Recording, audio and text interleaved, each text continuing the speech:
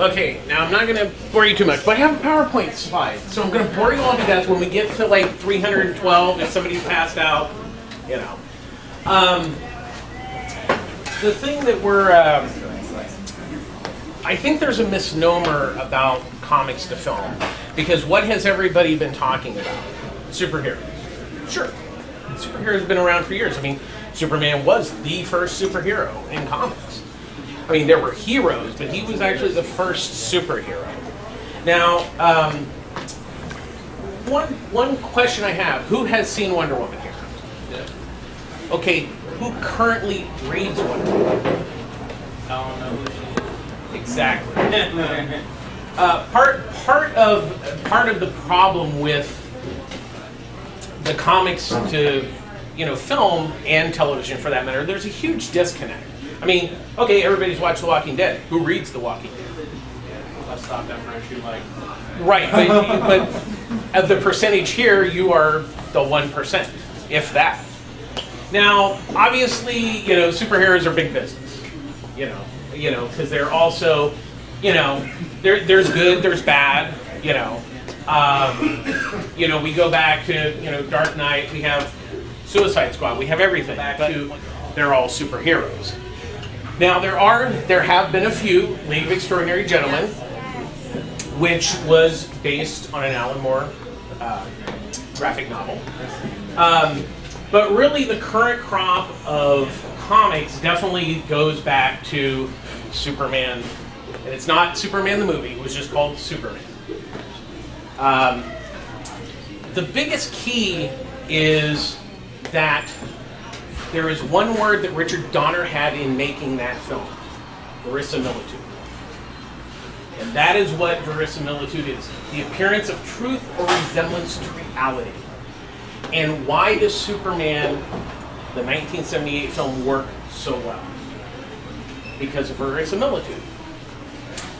There was two things that made that film beyond, you know, his verisimilitude. It was Richard Donner and Christopher Reeve. And one of the things that's most people do not know is that DC Comics was financially struggling in that period.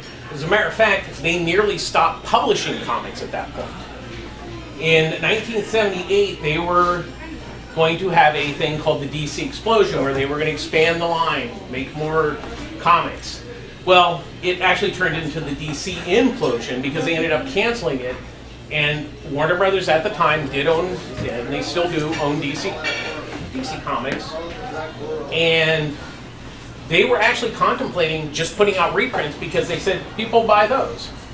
But it was because of Superman. It changed everything. You know, and it has probably one of the greatest taglines you will ever hear in a movie. You will believe a man can fly. Because up to that point, we had never seen anything like that.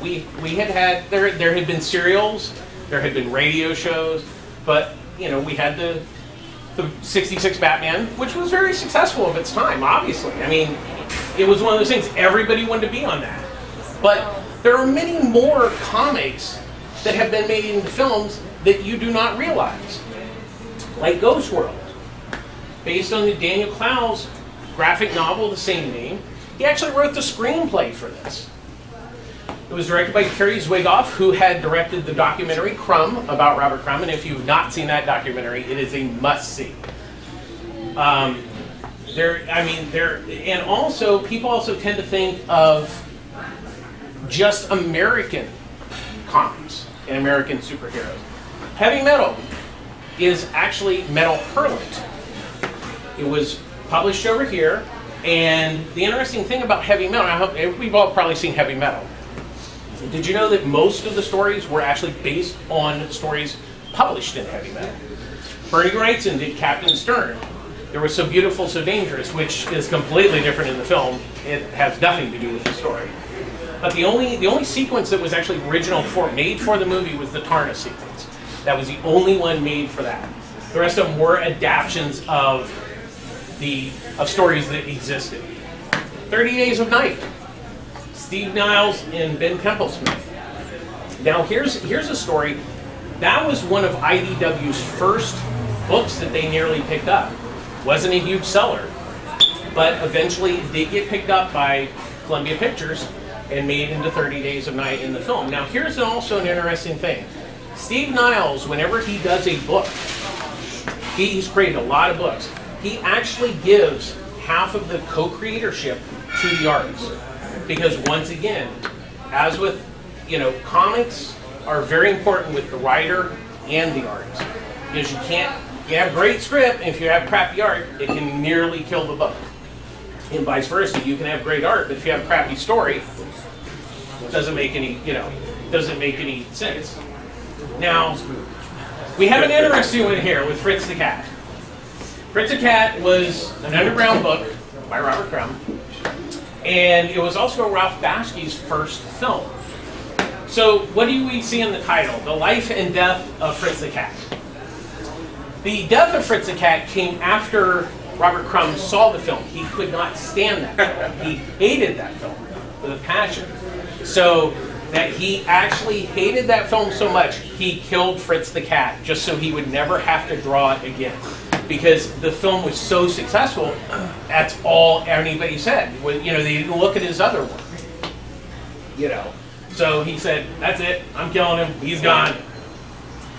Now we have Valerian, which just came out, based on a French graphic novel. There's a lot of, in France, comics are considered art. They are considered just as important as, classic art pieces. They have, if you think San Diego's Comic Con's big, they have a convention over there for a week that they shut the city down just for that convention. Every creator in Europe goes to this convention. It is that big. Now, as we have seen, sometimes comic adaptations are hit and miss. Obviously Valerian is in the latter category of the miss part. It'll be appreciated years from now. Probably. I've heard mixed reviews. Now, here's the interesting thing. But it'll be appreciated. There's a lot of, most people think that Speed Racer was actually based on the animated series, which is not, because the animated series was actually based on the original manga Mach Go Go Go. And so, obviously, the Wacharski, now sisters, were heavily influenced by the not only the animated series, but with manga in general. There's a lot of, and did you all know that Edge of Tomorrow is actually an adaptation of a book? Most people don't. Now it's loosely adapted and they take the same thing, but there's a lot of influence in film from comics that most people don't realize. Now Akira is obviously probably the most well-known film, anime film in the United States. It was actually pretty successful when it was initially released in English. The interesting thing about the film was that ending is not the ending of the original story. The reason for that was that Otomo was not finished with the novel. He would not tell them the ending of the novel. So the ending of the movie, they basically just made it up because they had to end it. But once again, that's where you see the creative side, where obviously the film has to, amalgamate what the original source material. Now here's an interesting one. Chrysopolis is Rompi's experiences of growing up in Iran and being a female growing up in Iran. Now, the graphic novel was originally translated into French first. Then it did become worldwide, and she also ended up writing the script for the film. So that one is actually literally a literal adaptation of the book. Snowpiercer, another one. Most people don't realize that it's based on a French graphic novel. And once again, we go back to the France thing, where France understands how important art is in general, whether it's comics or anything else.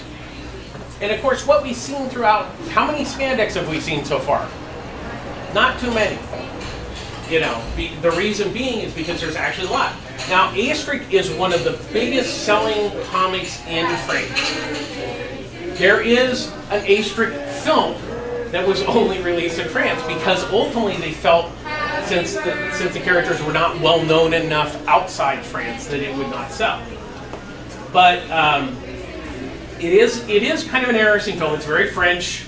It's very interesting. But the comics are actually very great. Now we have Stardust. Stardust based on a original. It was Neil Gaiman had intended to kind of be a novel, but he also felt that that just wasn't enough. So what he did is he called up Charles Vess and said, you know, I have this novel, but it needs to be illustrated, but not necessarily straight as a comic. The interesting thing about Stardust, the film, is it actually was independently produced and financed. It was Matthew Vaughn's first film. Now, what did Matthew Vaughn go on to do? He went on to do Kick-Ass. He went on to do X-Men First Class. He's doing the Kingsman films, which is, you know, very interesting because a lot of those are actually based on other comic properties. I think it's also interesting that Superman versus Daredevil in that movie. We also have a history of violence. Now, this one's very interesting because the entire last act of the movie is completely different from the graphic novel. But yet, it's understandable. First of all, it's very Cronenberg. You know, he chose, you know, the source material is perfect for him, but the ending works very well for the graphic novel, but not necessarily for film. So sometimes, as a filmmaker, you need to look at things. And the point is, what Cronenberg did do with the history of violence is he made sure he kept the essence of what that graphic novel is. What was the point of the story? Because you can't always be 100% faithful, even though in a comic you have ultimately an unlimited budget. But in a film you have a budget and you have to make things work. Depends on your actors and things like that. That's where, as a filmmaker, you need to know your source material as you're doing it. You just don't pick the script and go, hey, let's go. And I think the history of violence is a good example of something where, you know. Then we have J.O. Barr's Crow, based on the film. Unfortunately, obviously, the tragedy of that was the passing of Brandon Lee before the film was entirely finished. It was mostly finished. And actually, it's a very faithful adaptation, and they keep they're trying to restart the franchise again, but it doesn't seem to be going anywhere at the moment. Road to Perdition is another one. Most people don't know it's based on a graphic novel. It's actually based on, there are two graphic novels, the first and the second release. And once again, you know, no spandex. So you see there's a lot of stuff that's not. We have the infamous Alan Moore, who will never take credit for any of his books to film.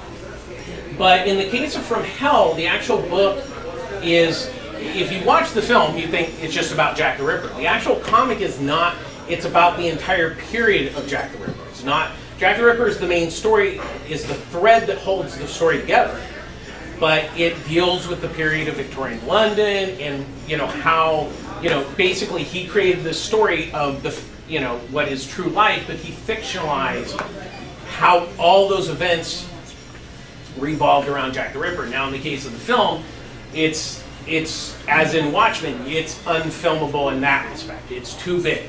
So what they did, the filmmakers, they basically just took the essence of what the Jack the Ripper was and went with that, which works to an extent and sometimes doesn't. Again, Mystery Men, another oddball. The characters were created by Bob Burden in Flaming Carrot Comics. And it's really more so not much of an adaptation because I think really those comics are pretty much unfilmable. But an interesting film to say the least. We go farther. Then we have The Rocketeer, probably one of the greatest, you know, comic book adaptations. And the thing is that it's exceptionally faithful. Obviously, the one change is, what was the name of the character in the comic? Betty. Huh? Girl? Yes, Betty.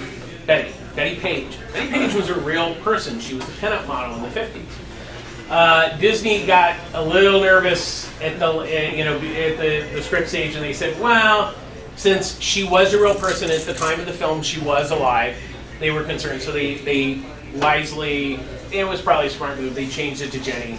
Still the same character, just changed it a little bit. We go to Swamp Thing, DC's second attempt at a feature film, directed by Wes Craven. Unfortunately, the thing that really hampers this film, the story's not that bad.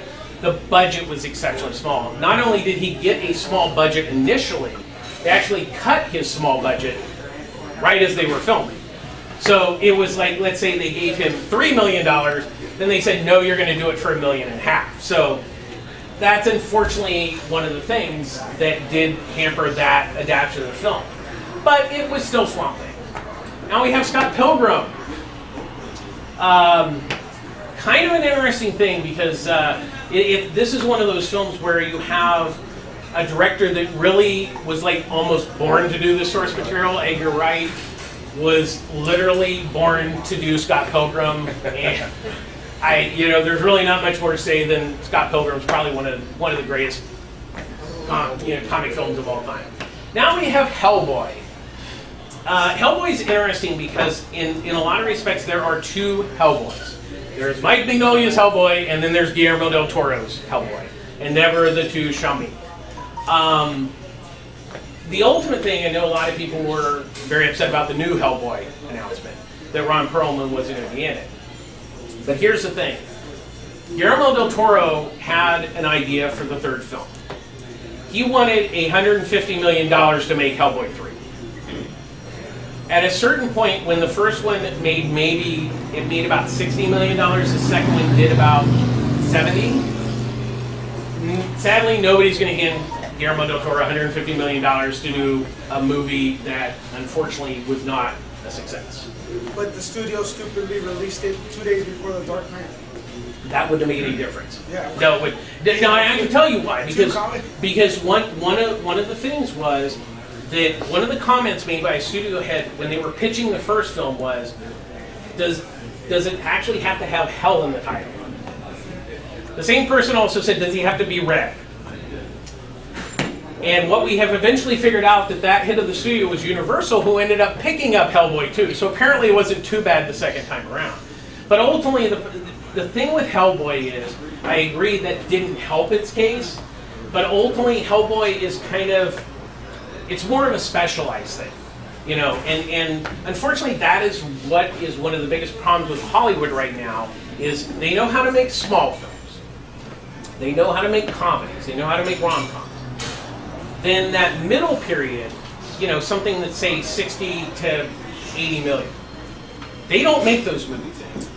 Those movies are gone from the studio system. They know how to make 100, at this point, 150 plus films. As a matter of fact, Warner was, the budget for Wonder Woman was only $150 million, and for a studio that is bargain basement. And the only reason that they were able to get that much money is because in the case of Patty Jenkins, she had everything planned out. She planned every single thing out because she knew that they were not going to give her any money or go over budget. And the other thing, especially going back to Wonder Woman for just a second, was Patty Jenkins said something very interesting at WonderCon. Now, we've all seen the scene when they go into the alleyway, right? Does that scene look familiar? Superman. Exactly. The reason being, when she was 7 years old, she saw Superman, and at that point, she understood, and she has that same mantra of verisimilitude, be true to anything, because ultimately, what's the one thing that costs you nothing as a filmmaker? Costs you absolutely $0. Your energy? No. Your script. There is no excuse for a bad script, because I understand it takes time to write a script, but the point is, it ultimately doesn't cost you any money. So if you do not write a good script, then you've wasted your time and everyone else's time. A movie, especially a movie or even a comic book, lives and dies by its script. Everything else, if you've got a great script, everything else falls into place. Why is Watchmen so good as a comic? Not necessarily a film. I do like Watchmen. But the point is, Alan Moore had a great script. which was also originally based on comic characters. It was based on the Charlton characters, but DC didn't. They wanted to do stuff with those characters. They did not want Alan to like do what he did with Watchmen to those characters, because then they couldn't use them that way anymore. So the thing is, so he basically, they are still those characters that you know, Rorschach is the Question, you know, Owlman is the Blue Beetle. He just changed the name. But the point was, so he had that script. Then you have Dave Gibbons, who came in and made that script come to life. So that's what I'm saying. That's how it all works. You make a film, you have a great script. Then you bring in, you know, the thing that will make your film more than anything else beyond your script is your cast. You cast your film well, or your short, then you've done the majority of your job. Just like anything else. It's how you put the project together. Whether it's comics, film, whatever. It's how everything comes together. So we'll just kind of keep going through here. Losers, interesting one. Now this is an interesting one because the poster on, these are both posters done by Warner Brothers. Poster on the left is actually done by the original artist. They actually commissioned him to do a poster for them. It's done by Jock. The interesting thing about the Losers, and sadly, if you have not seen the Losers, you should, because here's the interesting thing. Andy Daigle and Jock basically said, we love 80s action movies. We love Lethal Weapon and stuff like that. I mean, who doesn't? So what do? You make a comic that's basically all those 80s films rolled up into one. The problem is, unfortunately, when the Losers came out, apparently nobody wanted to see 80s action films again.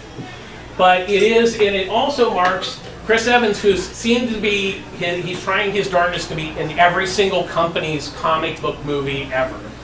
He's done a good job. He's been at DC. He's been at Marvel. You know, he's been at Fox with Fantastic Four. So, and it's also one of those movies that's got an incredible cast. Now, here's another interesting one, Big Hero 6. And as you can see with the comic cover, does that look anything like that film? No.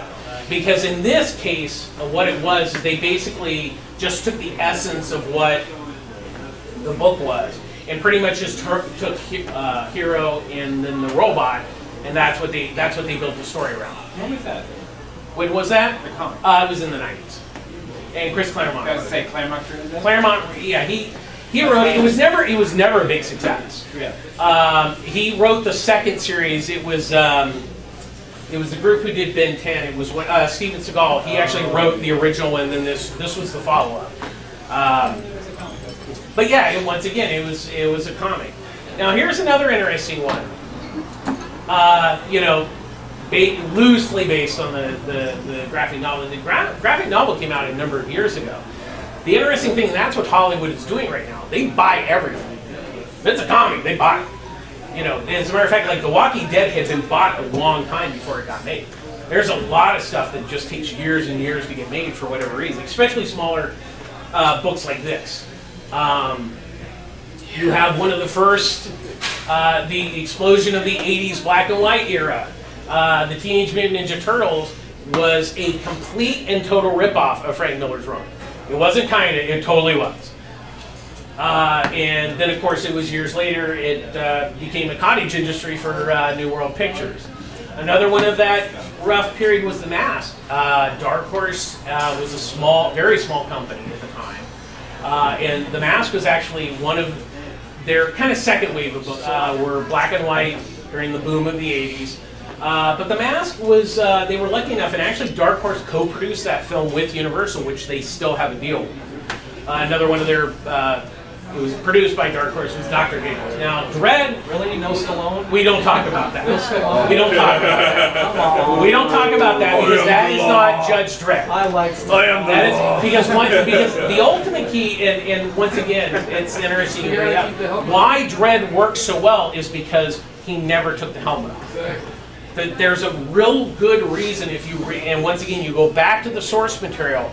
You understand exactly why they said that helmet is not coming off, and it was not. Partially, I'm sure the Stallone thing did not help their situation, but That's, if you love Dredd, you should definitely go back and read the original comics. Obviously, the most well known is the Brian Bolland period. Now we come to Blade, which we talked about earlier. Now, explain to me how these two are like the same. One's good. No, well, you see, once again, there's a misnomer.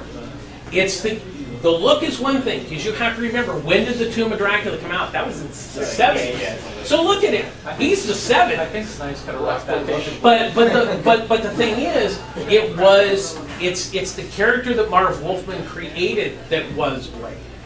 You know, see, here's the thing. You have to remember, and this is important, don't look at things in today's eyes. You have to look at things differently. You have to, that is a different period. You have to you may have not grown up in that period, but it's a different time. Just like, a good example is Batman. Many people have done Batman through the years. During the 60s, during the Batman craze, Carmen Infantino was pretty much the artist on Batman. He designed Batgirl and everything. Then Neil Adams came along. Now, do we all know who Neil Adams is? Okay. Neil Adams came along and drew Batman. They got more letters complaining about his art because it wasn't of its time. He was ahead of his time. And that's why, once again, you have to, you kind of look at this Blade and you go, those aren't. No, they are. It's of its time. And once again, the Wesley Snipes film is of its time. So that's where you kind of see the comics, looking past. Now we go into the television side, where in some respects, a lot of people talk about films, Wonder Woman, television is now replaced films of the story. Let's be realistic. Studios care about making money. They do not care. And part of the reason that, who here went and seen the newest Transformer film? Who? Okay. Sorry. Most people, but most people don't care. But the point is, why did the studio make that film? Because it made money. Toys. It made money, and that's what the public seems to want. It gives. So if you want to change what is in the cinema, you pay with your dollars. And that is why now television, like a good example is Preacher. Preacher was optioned as a film multiple times. Preacher would not make, it would make a terrible film. Why? Because it's too big. That's the advantage of television. You have a wide swath. Why does Game of Thrones work so well? Because you're not telling it in 2.5 hours. Tops, you'd probably get. So we also owe a lot of debt to Batman because people, I'm not even old enough to remember the Batman. I'm like with you, I'm in the post, I remember reruns in syndication before there was television. The point is, Batman was huge. And you can see with Mike Allred's cover for the last issue, there was so much merchandise. There was so much, it was insane. As a matter of fact, they shot the first season. After the first season was over, they made the film. They just kept shooting. As a matter of fact, they didn't even take a break going into the second season. They shot that entire show concurrently because it was that big. And ABC at one point was showing it 2 nights a week.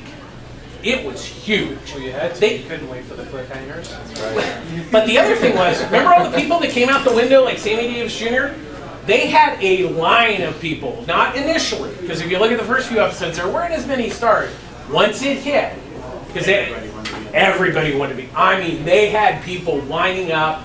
Sammy Davis Jr. in Batman. Really? Come on, that's awesome. But that's the case now with movies, though, because now everybody wants to be a superhero. Well, that also came from the animation, where unfortunately, where part of the problem lies with that is you should hire a voice or an actor, not who they are. Right. Because as we say, once again, Brad Pitt, he sells dollars. Did he sell Sinbad? No. No, and he was supposed to be Captain America originally, but he can't because you just see Brad Pitt. You wouldn't see Captain. Well, but also also have to remember that the big thing with Captain America is and we'll talk about this in a minute. Is we're going to the directors, but let me just go. We got a few more.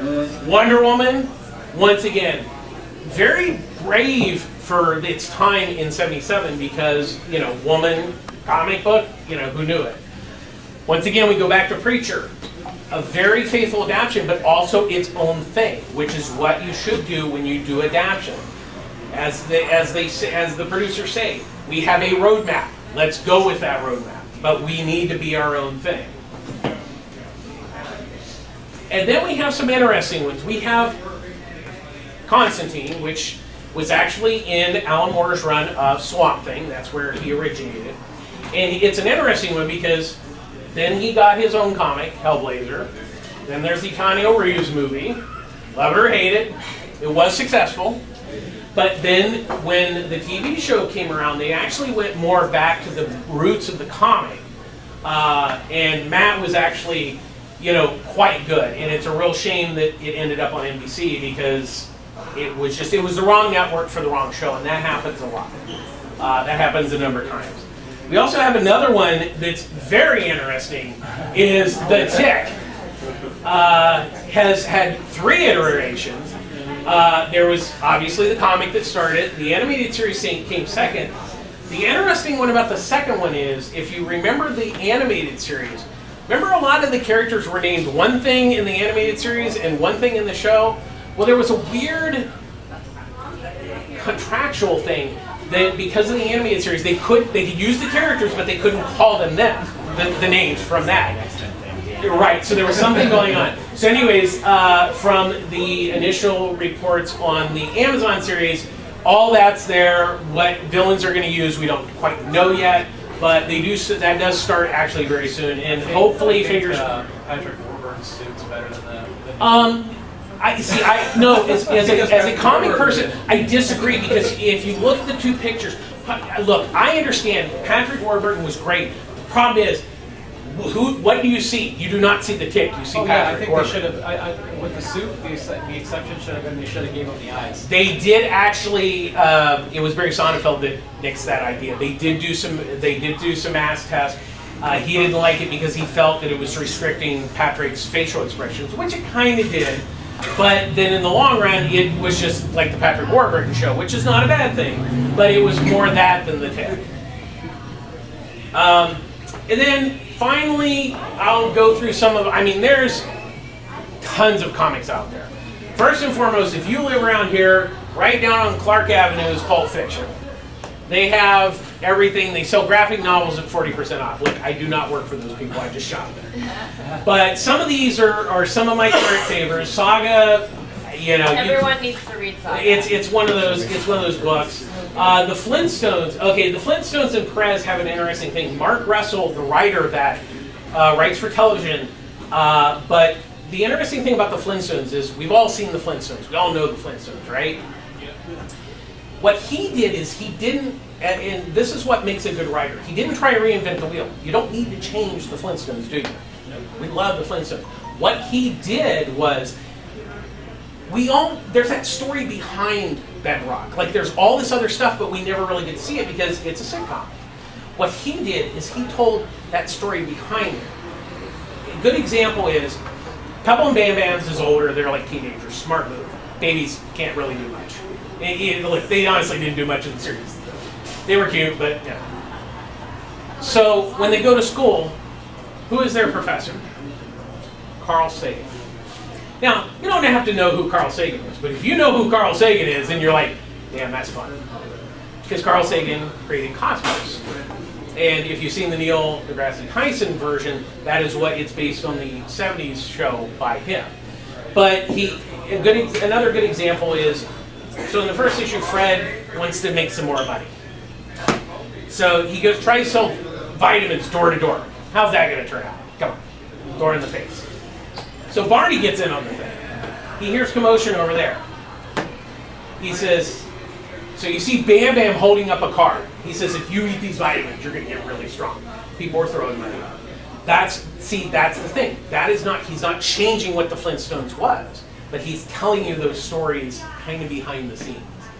The new version of Archie has been reimagined. Obviously, we have Riverdale based on the Archie series. In this, the new series, and if you like Saga, Fiona Staple did the first 6 issues of that. Black Hammer, written by Jeff Lemire, who's like one of my current favorite writers right now. Perez, basically this YouTube sensation of corn dog girl who basically burnt her hair in the corn dog machine, became president. So it's very interesting and also very timely. We have the Unbeatable Squirrel Girl, which is one of my favorite Marvel books, and she's actually going to be on in one of the new Marvel series.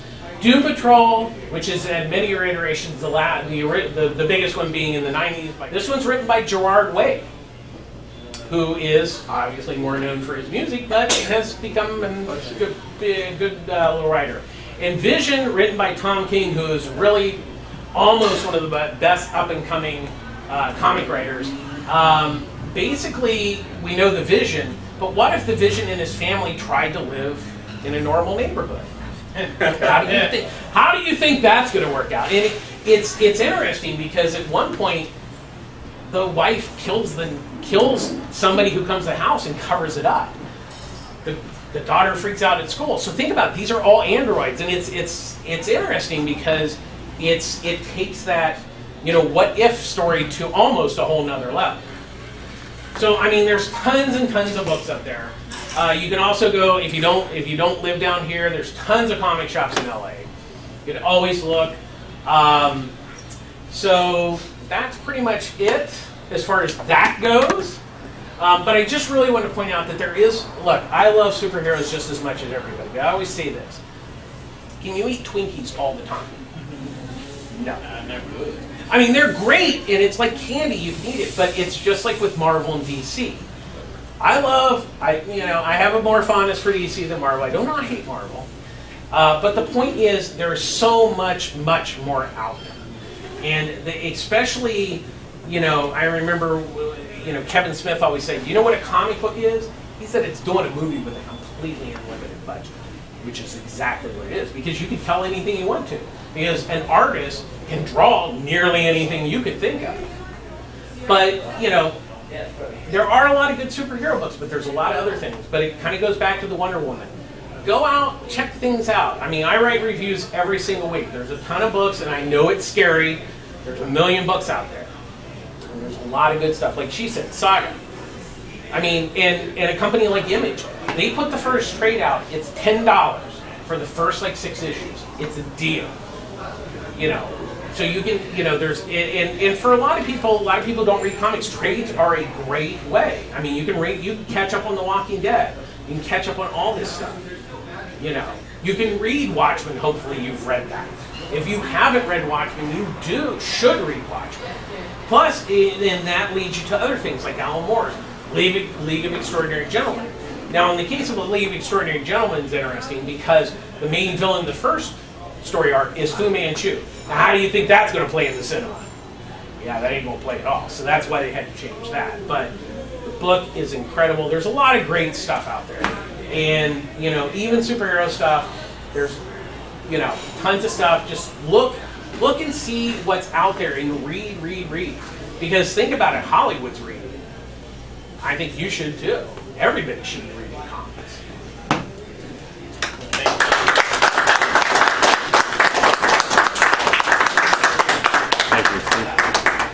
It's going to be a tough act to follow.